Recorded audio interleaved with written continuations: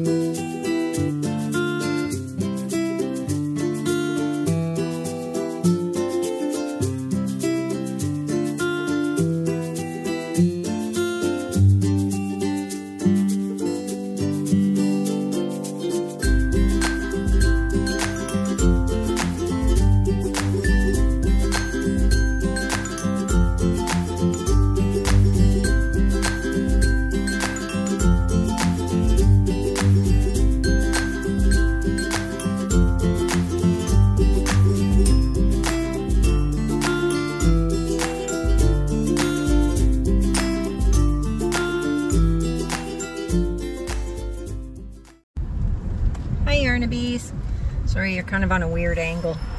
I'm driving. I'm on my way to my chiropractor appointment, my second one, but I didn't get adjusted yesterday. Yesterday she was just talking about, you know, what my issues are, and trying to get a feel for what's happening, and she did an exam, and I'm a mess. I'm a big mess. She was doing, it wasn't like a regular chiropractor where she talks about, oh, well, your neck is out, or oh, your back is out, or whatever. This was all cranial, and I had no idea that it was even a thing, right? Like what she said was most chiropractors, if not all chiropractors, don't get trained in what she does. It's not part of their training. It's something like a specialty stuff, like she has to go to school for that. So yeah, so she was touching all my head and everything, and she making all these sounds like, oh, that's not good. Oh, okay. And then she's writing stuff down, and I'm like, don't do that. Like, what the hell? So she's feeling behind here and down here, and she's doing the, oh no, we gotta fix that. And I was just like, what? What's happening? So she basically said something to the effect of, and this is something I had no idea, that your cranium, like your skull, it's designed to be able to shift on, like, depending on what you're doing and all that kind of stuff. I thought that once you get to a certain age, like as a child, that the parts of your skull no longer, they're fused. They don't, you know, that's why the babies have the soft spot and all that, right? I thought that it's like once that happens that your skull doesn't move at all, right? So yeah, so she says, well, it's meant to shift a little bit, you know, to give your brain some space, right? And she said that on this side of my head, my skull isn't moving. It's not flexing, it's not nothing. And the muscles that go around your scalp and all that stuff, they're tight, and it's not moving. She said that my neck, all the way down my neck, is out like that much. She says that my jaw is shifted. When I'm standing, I didn't notice, but when I'm standing up, my shoulders are shifted to the side. So I'm not standing properly, right? Because my body is all shifted. Now, she said it could be from years of wear and tear. It could be from the 2 falls I had last year. It could be, you know, from sleeping on the wrong pillow. It could be a whole bunch of different factors. So she said, the question is, can I help you or not? And she says, I think I can help you. She says the ringing, or the problems in my ears, she's not quite sure where that's coming from. And she said my sinuses, she said that everything's all messed up. So she said that she's going to start doing the adjustments today. Oh, excuse me. And then my sinuses should be able to drain properly. And that it may not completely fix all of it. Like I may not, I may still have problems with my ears, but it might help long enough for me to go and wait to go see my ENT in November. So yeah. So I was waiting to go and see her yesterday, and I got a phone call from the surgeon that is supposed to be fixing my hernia. And I have a tentative surgery date for the end of May 27th. I freaked out just a little bit. So George and I talked about it. She says, well, we can push it if you want. And then I told her, I says, well, some things have changed. I says, now I'm on blood thinners and I'm on diabetic medication. She says, oh, okay, let me talk to the doctor and find out what he wants to do. So I'm supposed to call back on Monday. And this might be going up on Monday, so I don't know. And then I'm going to tell her that I want to postpone the surgery. I want to wait until the end of summer, fall-ish, because I'm going to have just moved the shop, and we're going to be getting into the busy season, and I'm going to be in the hospital for at least 3 days. My diet and everything is going to be changing. It's going to, basically, the way that I'm going to be eating is kind of like when you have bariatric surgery. Yeah, my phone's all weird. It's kind of like bariatric surgery, so I'll be on a liquid diet for a while and like work my way back up. The way I eat will probably never be the same, which probably isn't a bad thing. So I'm a little concerned because when I talked to the surgeon, when we decided to go ahead with the surgery, I did a video a while ago. Telling you guys about the appointment. Sorry, I'm trying to fix you guys here. Sorry about that. I'm trying to get you guys so that you're not all cockeyed or whatever. But anyway, so when I talked to him, he was saying that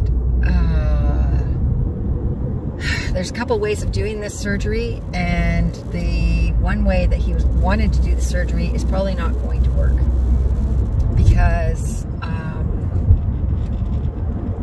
of the test. Remember that swallow test that I had, that horrible, oh God, procedure that I did? That told him that the bottom of my esophagus is not functioning properly. It's basically dead down there. So because of that, he has to change the surgery that he's going to do. Now, normally, it's all technical and I don't understand it all, but what it basically is where your stomach is, like there's a sheath that your esophagus goes through, and if your stomach starts pushing through that, that's a hernia, right? So he has to push the stomach back down, and then he has to put a band around the esophagus area to keep my stomach from coming up. Now, normally, that would be an okay thing if my esophagus was working properly. Because mine isn't, he has to leave that band open a little bit so that my food will go down properly. Because if my esophagus isn't contracting down there, it's not pushing the food in. So that's why I get the food that comes back up. Now, I think I had that since I was a baby, but who knows? So anyways, so he has to leave it open a little bit so that my food can go down, because he says if he does the normal surgery, then I might find that I can't get food into my stomach. And that would be a really bad thing, because then I'll just be throwing up my food all the time. So he says it's kind of a tricky one. So I'm really scared. So if we push the surgery, it's not going to be, I'm not going to cry over it. But we'll see how it goes. But yeah, I think George is right. I think we should push it to the fall, because then if it's slow at the shop, I don't have to worry so much about it. I don't think my sister's going to be able to help me a whole lot. She's got a lot of her own stuff going on. So, yeah. So if it's in the fall and whatnot, then I will have time to heal And he said that I probably will be off work for about a month. So, yeah. I don't think I can stay away from the shop that long. But and especially if I have any kind of complications, which I'm really hoping I don't. So, yeah. But anyway, so that's what's going on. So I'm hoping that this lady is going to be able to help me get all this stuff dealt with. I guess we'll see. We will figure it out. I had some other stuff I wanted to tell you guys and I totally forgot. I'm finishing my poncho thingy. I'm just putting the tassels on it now. So that's a good thing. Yeah, but did I tell you guys that in the new shop we're planning on putting an apartment-sized freezer in there? And we're going to be selling like popsicles and freezies and ice cream sandwiches and stuff like that. Yes, I am. So that's going to be fun. Anyway, all right, I'm going to go because I think I'm here. And I will talk to you guys later. Hi, Yarnabees. Okay, so I finished, I got done my appointment and I was driving and I decided I'm gonna stop and have some lunch because I just needed a moment. The appointment actually, the actual treatment itself was actually very relaxing. I was quite surprised. I wasn't sure if she was going to do the Kraken whatever, or like I had no idea what she was going to do. Turns out it was very relaxing, and it was like having like a head massage with a little bit of jerking motions. So yeah, it was bizarre. Like I've never had anything like that done before. But yeah, it was like, yeah, it was weird. She said that I would probably have a headache afterwards, and it wasn't long after that my headache started. God, you guys feel like you're up like really high.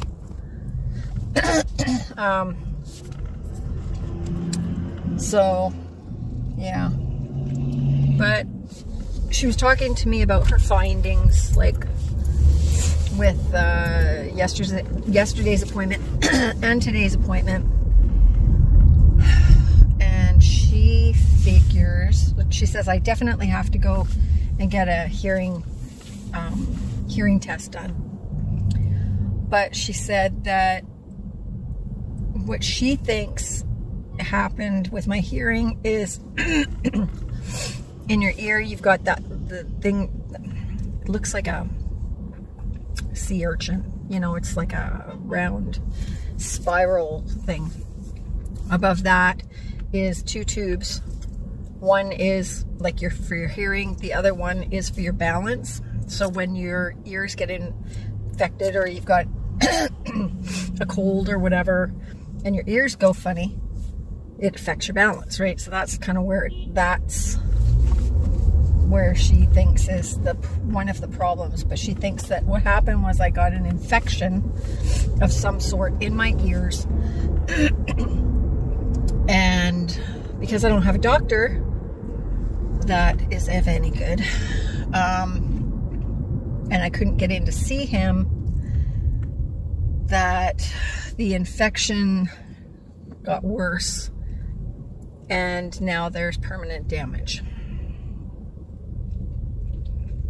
The ENT will be able to tell me more. But she's sending me to another person closer to home.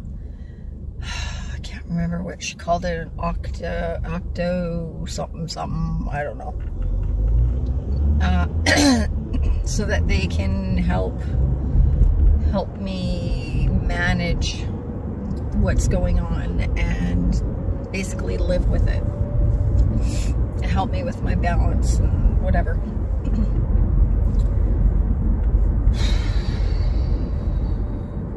Yeah, to say the least, I needed a minute. I am so angry at the medical system right now. I'm angry at my doctor, or the doctor I don't have anymore, for not taking this more seriously. He figured, oh, you've just got a sinus infection or something. Take this spray, this prescription spray, and wait for your ENT appointment.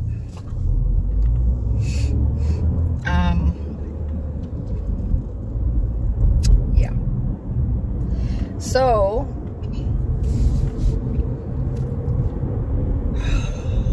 I don't know. She says that I'm going to be doing 4 more appointments with her to basically get my skull and my neck and like all of that, my jaw and everything back in alignment. And then after that, there's nothing else she can do for me. So I've got to go and see this other person.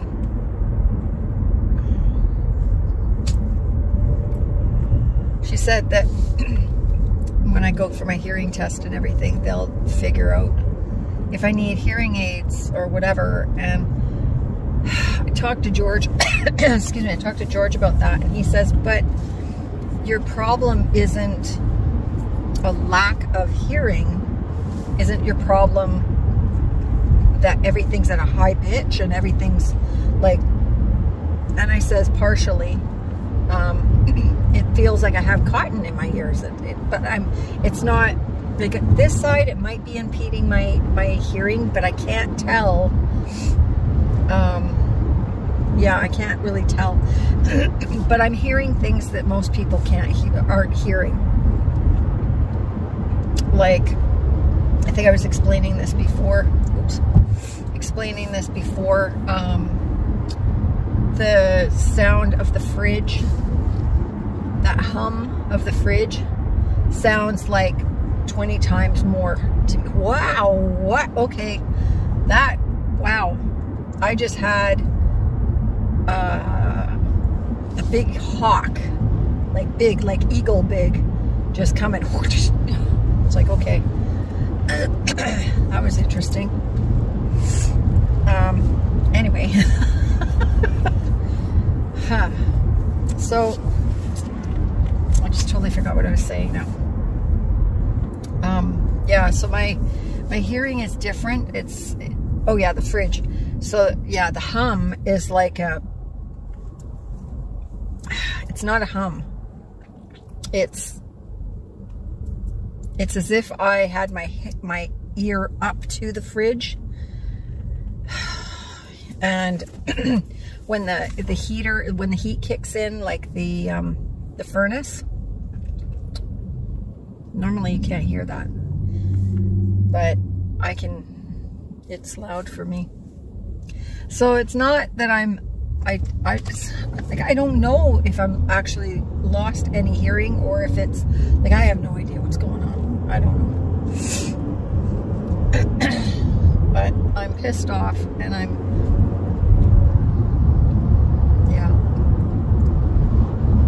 the medical system, I'm sure it's the same down in the States. Well, actually, no, it's not the same down in the States, because down there, you guys are able to get an appointment like that for the most part.